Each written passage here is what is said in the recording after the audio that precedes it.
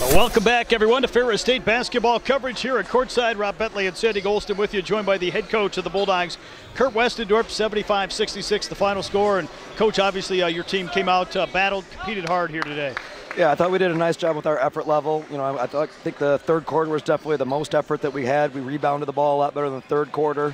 You know, the first quarter, you know, our offense was giving us energy, you know, but then we had that little lull in the second quarter, and we needed to bring some more energy in that third quarter. And I felt like we fought really hard the entire second half, battling on the boards, but we just kind of ran out of steam those last 4 minutes of the game, and I think everyone in the gym kind of saw it. You know, it was that tie game. We had several opportunities, and they made the difference with the plays they made with about 4 minutes to go to the finish. So credit Parkside. They're a good team, but it was a missed opportunity by us to get a nice win. Obviously, they had a lot of experience, led by a talented player in Alyssa Nilsson, and really tough to defend some of the players they put on the floor. Yeah, it's really hard to guard them. You saw that entire first half. We tried to play a man-to-man in the first half, and that was a bad decision by my part because they did a great job. They moved the ball well. They took advantage of the mismatches as they presented themselves. They took advantage of the one-on-one opportunities as they presented themselves. So we switched it up and played them zone in the second half, and we played with more energy in the zone, so we were better connected. It kind of took them out of their rhythm for the most part. So, I mean, that's on me. I got to do a better job of making sure that we make those adjustments a little bit sooner before the lead gets up as high as it did. But yeah, they're a hard team to guard with Nelson. We just don't have a great matchup anymore for her. Not that really anybody in the league does. I mean, she's the player of the year in our league last year, and will probably have a good chance to get it again this year. So she does a great job, and credit to her for knocking them down, especially down the stretch in those big moments when they needed one. She got it for them.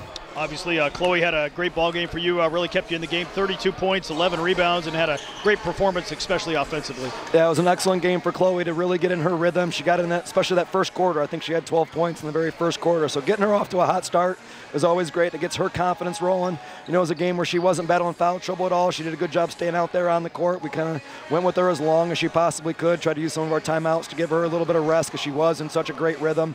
You know, she also moved the ball fairly well. You know, she ended up, looks like down there with just 4 assists. Felt like it was a few more because when they started collapsing on her a little bit, she moved the ball. We kind of really did a nice job of playing inside and out. So offensively, not too many things that you can say were done poorly when she was touching the basketball.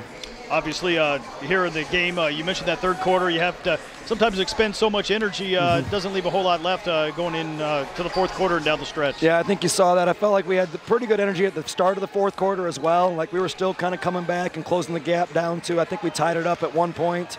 But then you can see it in the shooting numbers, 2 for 16 from the field in the fourth quarter and 1 for 10 from 3. And some of those 2 for 16 were pretty point-blank layups that you really need to be able to knock down. You know, I can understand maybe not having your legs on a 3-ball late in the game, but we got to do a better job of finishing those close, easy ones. So it's something to learn from, and I mean, the kids that were out there, they were giving it their all. You know, so I can't credit their effort, but you know, it just kind of stinks when you run out of steam there at the end. Well, Coach, obviously next week back on the road, two more tough games here in the GLIAC, as they all are, against Saginaw Valley and Wayne State.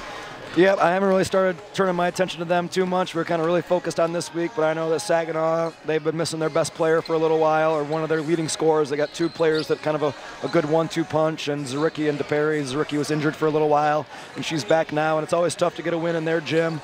You know, and Wayne State has a lot of new players in the lineup. They only have a couple. I know Becca Fugate is back, and that's about it from their starting lineup before. So we'll start paying attention to them a little bit. Me tomorrow, the team on Monday. All right, we know we got those challenges, but if we go get 2 good GLIAC road wins, we're still setting ourselves up for a good, strong second half of the league. So we're looking forward to getting back and getting another opportunity. Well, Coach, thanks for the time, and we'll talk to you again soon. All right, thank you, Rob.